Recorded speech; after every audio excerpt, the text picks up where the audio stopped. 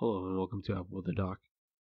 Today we'll be talking about a new discovery in the field of neuroscience, quite a game-changing discovery, I would say myself, and it has to deal with the way you're thinking. Um, so before we jump into it and before we get started, for those of you who are new to the podcast, let me explain about a little bit about what I do. Um, every podcast goes into a new topic or a new field of intelligence or new discoveries within the field of medicine. I am a doctor who I just give my analysis and how that might affect you. So hopefully I can help you learn. Hopefully you can find a way to make your decisions in medicine a lot better. But yeah, let's jump into it.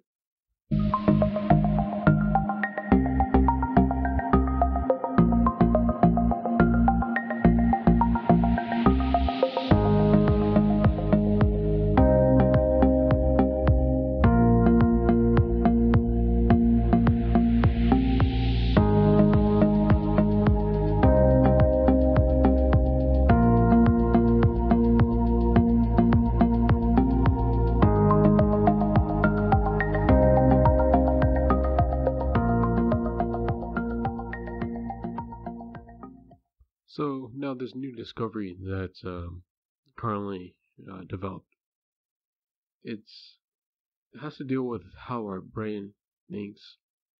These certain pathways that are involved. Um, Originally, we used to think that. Okay, I'll stop teasing you. If you read it, if you read the title, you probably know. The cerebellum is actually finding out to be more and more important for your thought process. So we used to think that it's mainly dealing with the brain or the frontal cortex area. That's where you're said to live. So you're said to have your personality. Now we're slowly figuring out that the cerebellum is what's actually helping with the quality control. Um, the cerebellum actually helps with other things. It's also there for uh, stability. It controls your movements. Not exactly controls it, but it helps regulate your movement so that your movements are slow. So let's say if you were to stick your hand out and you want to raise your hand to ask a question or something in your classes, or you wanted to use your both of your hands to hit a baseball, your cerebellum would be there to help regulate other signals coming in, so that you can actually raise your hand properly, or you can actually hit the ball properly. Your cerebellum is what I would call a filter. I can exemplify this if you think about Parkinson's. If you look at a person with Parkinson's, you see that they're shaky, they can't really control their movements well. So if you wanted to raise your hand, instead of raising it sideways, you might want to raise it forward. Um, the cerebellum would say, okay, let me stop the signal that says I want to use the mid delts or the mid deltoids instead. I want to use more of the anterior deltoids, that sort of stuff. Thinking how the cerebellum has um, an effect. It's been around for a while. It's been postulated. They've done studies uh, like meta-analysis but they couldn't exactly prove it observationally. If you look back, you can see that there's like studies on cerebellar cognitive affective syndrome, where uh, they study the behavioral patterns of those who actually suffer from spinal ataxia. Um, so it's like these people would have what happened. They would have more of like depression, anxiety, that sort of stuff, um, along with like the inability to control them, like fully control their movements. Especially like if you think about those who have cerebellar ataxia. Yeah, sorry. So there's people who are like born who can't really control their walking patterns. You often see them walking with like these sort of crutches that go around the forearms. That's how I would explain that. Now, this study, how this came about, is quite remarkable.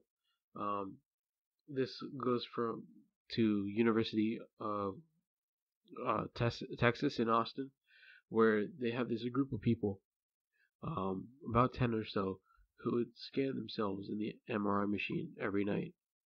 Now, you may be thinking, oh, what about all the radiation exposure? There's very little radiation involved with MRIs compared to something like an X-ray or a CT, a computer tomography scan or CAT scan. Um, it has to deal with like the magnetic force that happens with atoms. So let's say that um, you're back in physics class. It's in the section where you deal with magnetism. The basics of magnetism deal with a charged particle. Movement of any charged particle creates a magnetic force around that particle. Um, so if the electrons that um, in an atom, these are negatively charged particles, I would say. And so their movements actually create a magnetic force, a very weak. Like you won't be able to feel it. Your magnet won't be able to pick it up. Um, but unless you have like a special sensor, and so it's relatively harmless. You do have to deal with the incredible amount of noise that the machine generates. You do have to deal with just sitting there for about 30 minutes, and that's what these people did. They found out that their hospital that they're working at allows for a discount of the MRI machine after midnight. So it was like a 90% discount. So you might want to think, okay, if I need MRI, just go to a hospital after midnight, I guess. But this also brings into question, why are the prices so jacked up and high in the hospital? If you want like an MRI, why can't you actually get it? And so um, that's probably a topic for a different time as to why healthcare costs so much. Um, and it has to deal with like the actual insurance companies, and it has to actually deal with how things are being charged and legislation that's currently in place. Um, so, anyways, what this group of 10 people did, um, they sat in the MRI machine every night, and it was a functional MRI machine, and where they just thought about nothing or they just sat there idly, or a resting functional MRI. Now, a functional MRI, it incorporates the anatomy like a regular MRI, but it also incorporates the oxygen delivery, the blood flow in the area. So, an area that has a higher amount of blood flow indicates that it's actually being used a lot more. So, let's say you're trying to like move your arm, the sulcus that has the movements, you'll see that light up a lot more.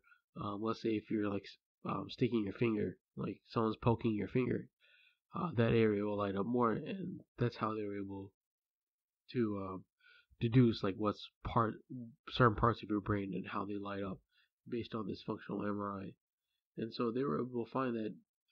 And so when they actually did these scans, they were able to see um, the blood flow that goes from like the frontal cortex. That area lit up, and then a few milliseconds later, they were saying several hundred milliseconds later, the cerebellum will light up, and they would think that this is something that has to deal with the actual um, quality control, the filtering of like the signals, just to make sure that the brain or all the thoughts were done correctly. So this also has to deal with like quite a bit of um, science that can actually be implemented. So if I were to say that whether or not this study was good or not, I would say it's amazing, because then you start to think about a little bit about schizophrenics and other neurological issues. So let's say if someone who has delusional thoughts, or someone who has voices in their heads, they can't think properly, like a schizophrenic. Um, One thing I would say is you would try to have you could look up how Anderson Cooper from CNN actually tried to live as a schizophrenic. That video is actually pretty interesting, given that it's from CNN. But you could see that how like frustrated he was. What he would do is wear earbuds in his ear and have voices constantly talking. I mean, he can't really take these earbuds out. That's similar to how schizophrenics would feel.